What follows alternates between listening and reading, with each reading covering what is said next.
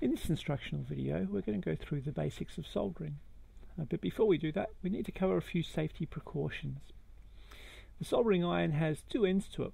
One end which is about 370 degrees, that's the end that we don't want to touch with our fingers. It's the end that's going to be melting the solder. The other end is quite cool and safe to touch.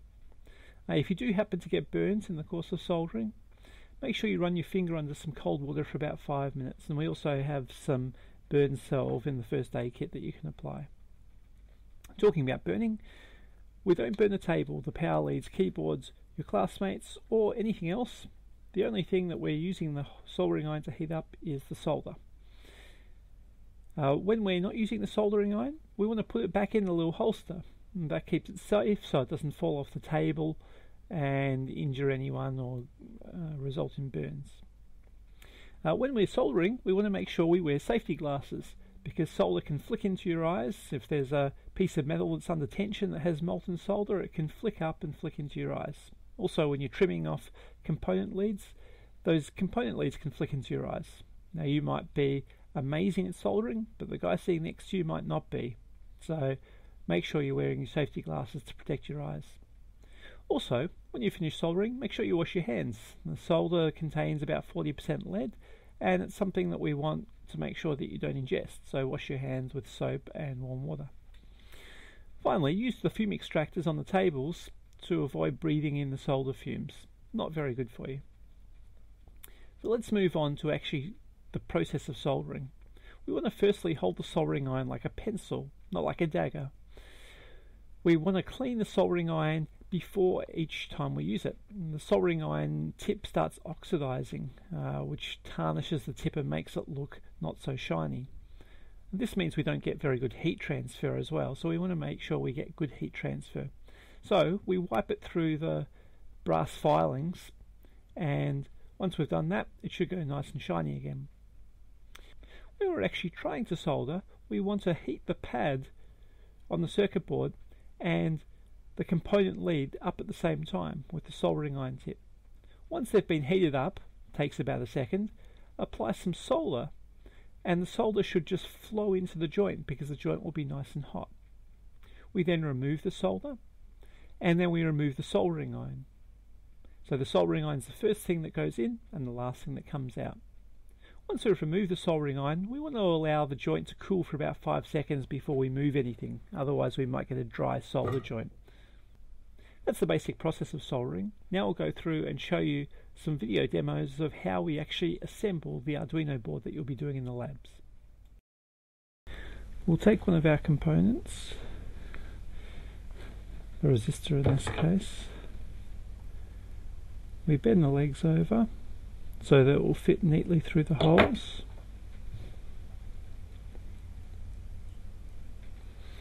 We put it in the appropriate place by following the diagram that's provided in the notes. Then what we need to do is, you'll notice the tip of the soldering iron is a bit tarnished. We use the filings, and before every joint we want to give it a good clean. Just poke it in and out a few times and it will become nice and shiny.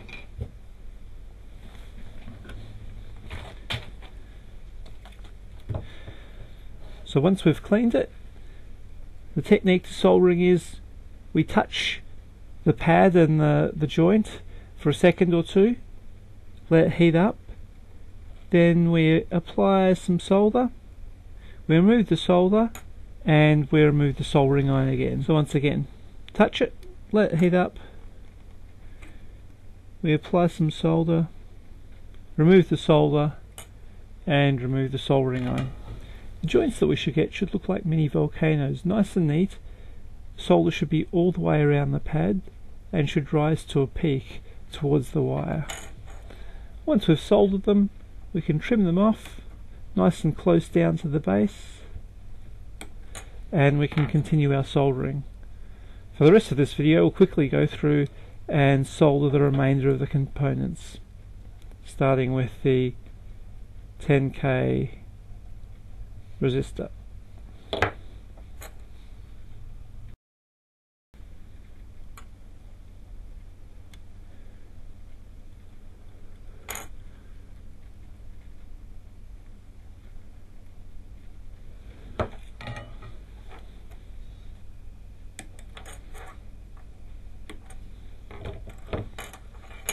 Next we do our diodes.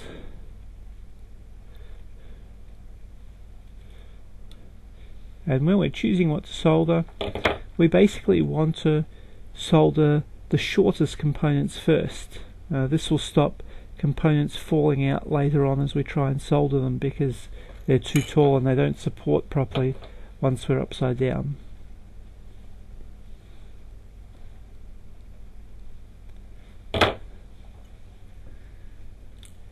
These diodes have a black stripe on them. See the black stripe there? We need to line it up with the white stripe that's on the board. The white stripe there, the black stripe there, because these components are polarized, which means they need to be in the right way around to work.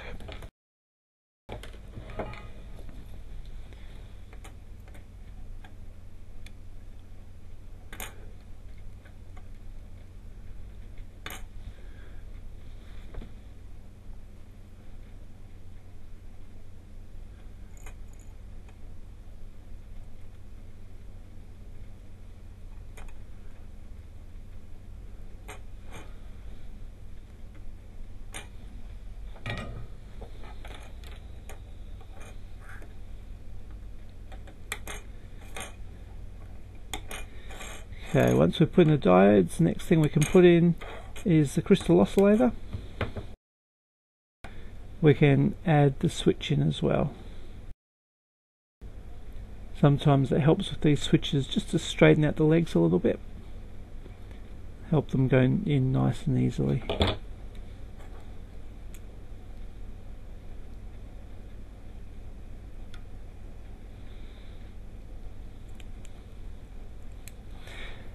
The other trick is, if you want to stop the components falling out when you turn it upside down to solder it, if you bend the legs out by about 30 degrees or so, it'll hold them in place nicely for us. So we can solder the switch in.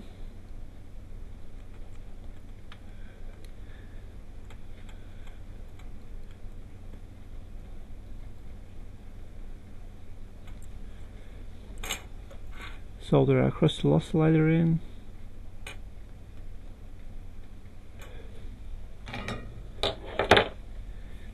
And give it a trim.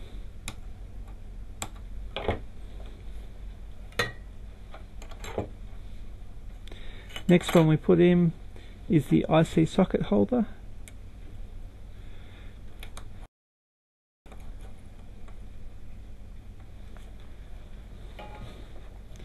Remembering always to give our soldering iron a good clean before we use it.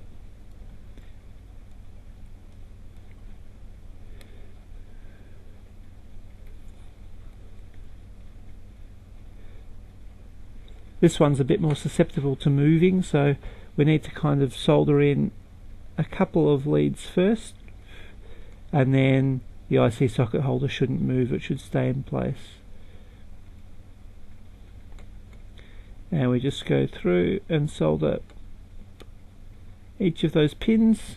Need to ensure that we don't create bridges between the pins, so need to be fairly accurate with how we're soldering.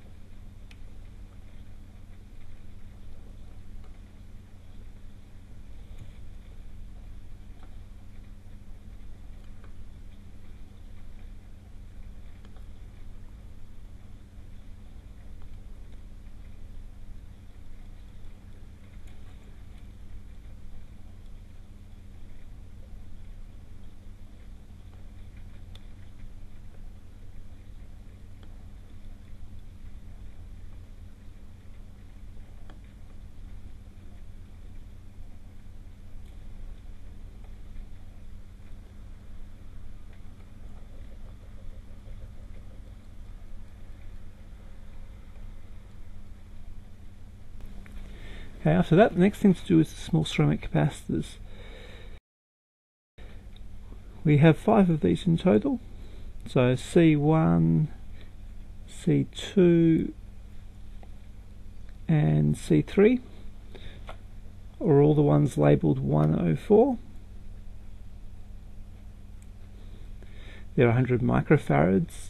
And then we have two smaller ones, C5 and C6. They're the ones labelled 22. They're the 22 nanofarad capacitors. So we'll turn them over.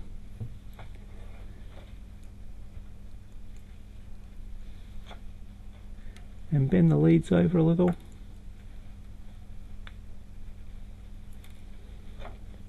For each of these capacitors, it doesn't matter which way we place them in.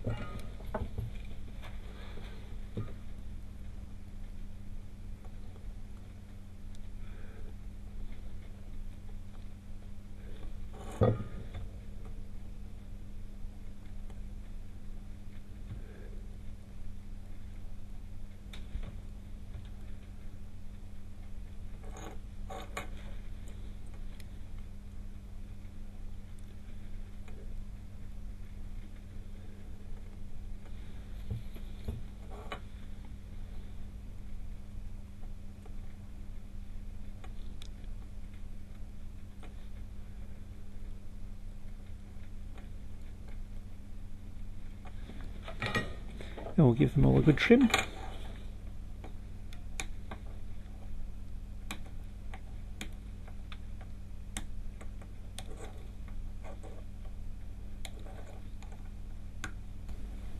Next thing to put in is our LED. Now there's a longer lead and a shorter lead on this, and we line up the shorter lead with the line that's on the board there. Now on the LED, if you look at it carefully, there's also a rounded side which is on the longer lead and a flat side which is on the shorter lead. So we line our flat side up. So we'll push that one in. And while we're going, we might just put the USB connector in as well.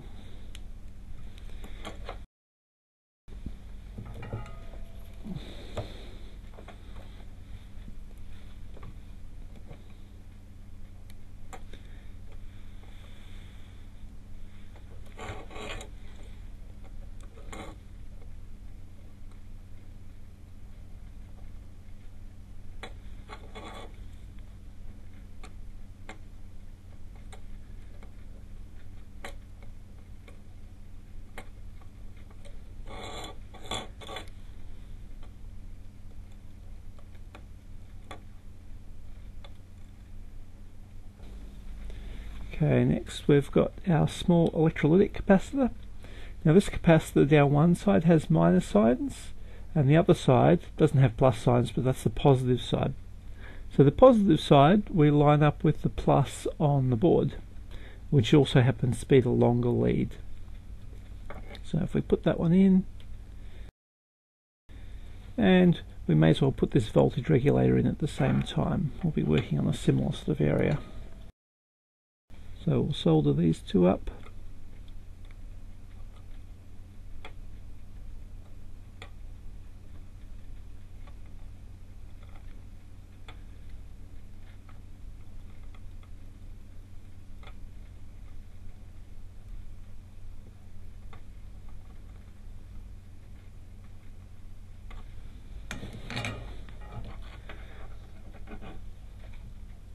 And we'll give them all a trim.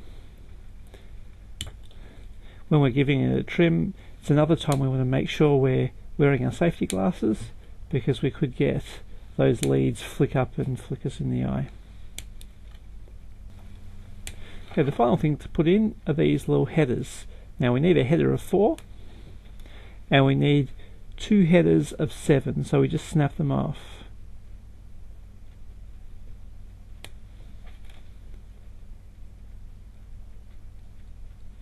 Alternately, we can cut them off as well.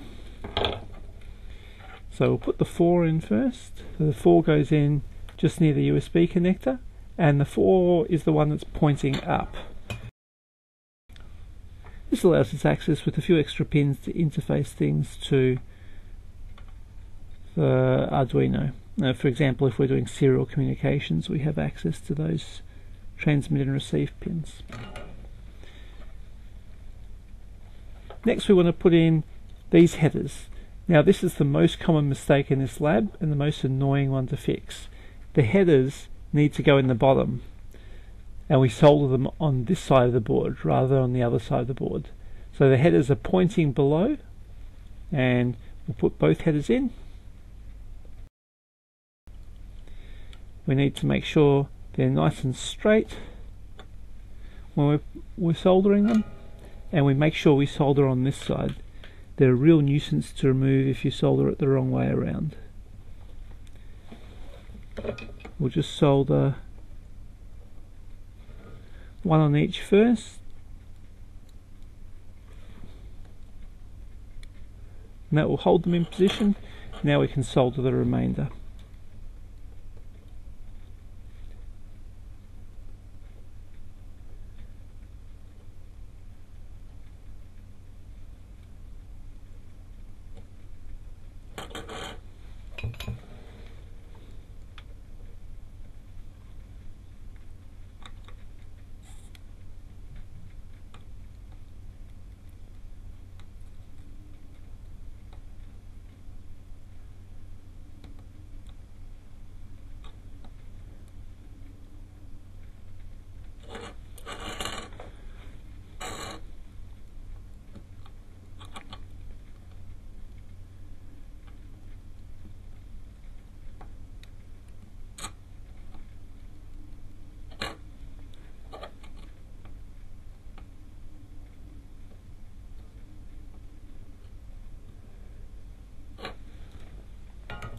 There we go, and our Arduino board's finished.